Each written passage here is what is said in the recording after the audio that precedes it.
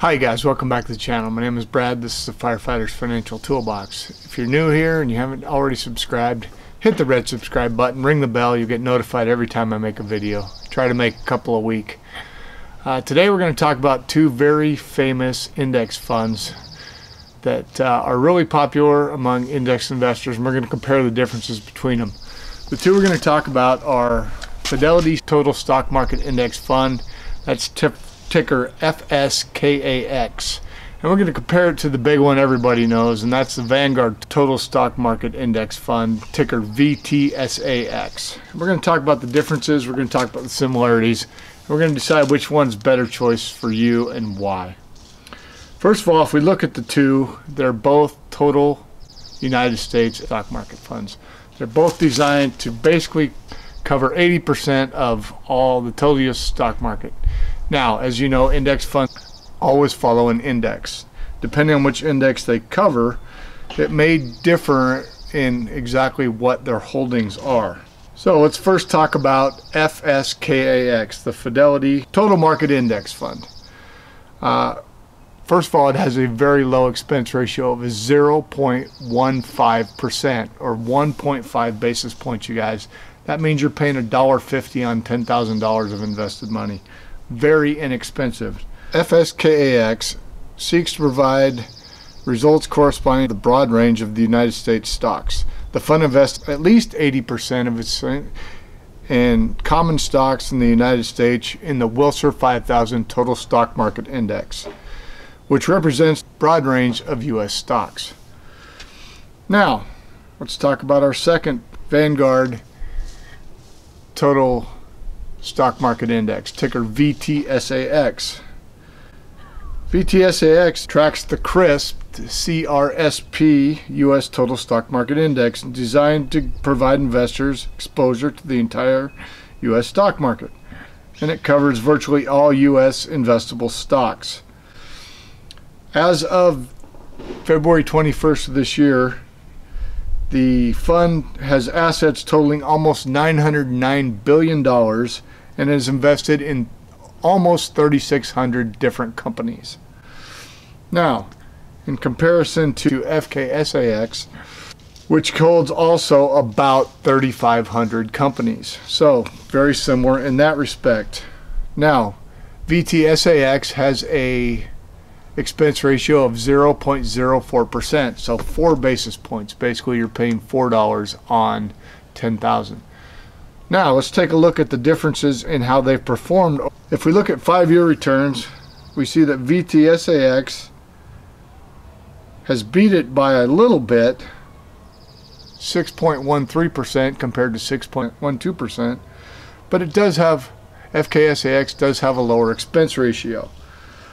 They're both passively managed index funds in that they track their index and keep it. If we look at the holdings for FSKAX, we see Microsoft, Apple, Amazon, Facebook, Berkshire Hathaway, Alphabet, that's Google, A shares and C shares, JP Morgan Chase, Johnson & Johnson, and Visa.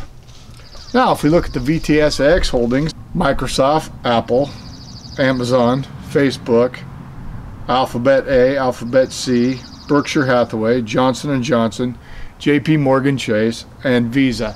The exact same 10 companies, you guys. Now, there's a little difference. One makes up about 20%, and in VTSAX it makes up about 19.67%.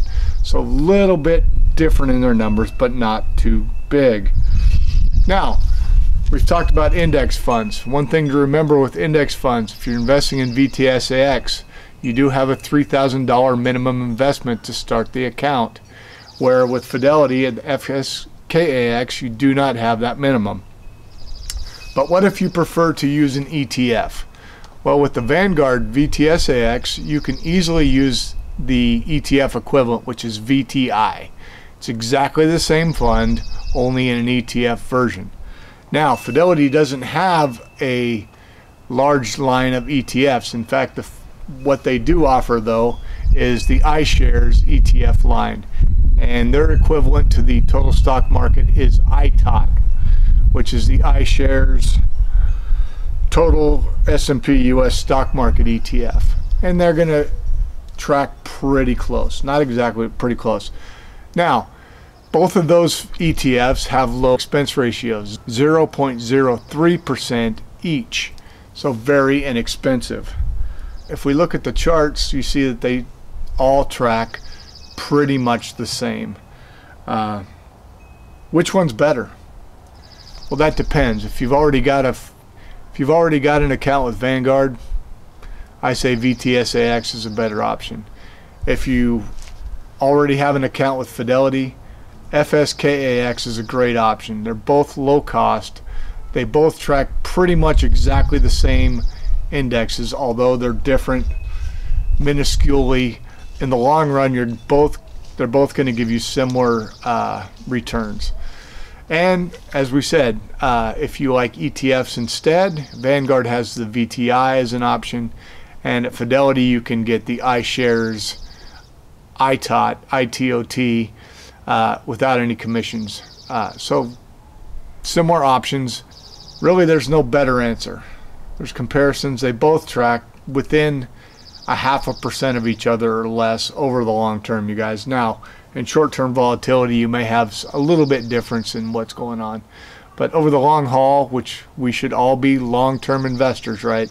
Long-term investing is what wins the race. Both of these are good options for everybody out there that is considering wanting a broad single fund to cover the U.S. stock market. All right, you guys, hope you got something out of this. If you did, give me the thumbs up. As I said, if you're not already subscribed to the channel, subscribe to the channel. Every subscriber helps. All right, you guys, we'll see you again. Thanks.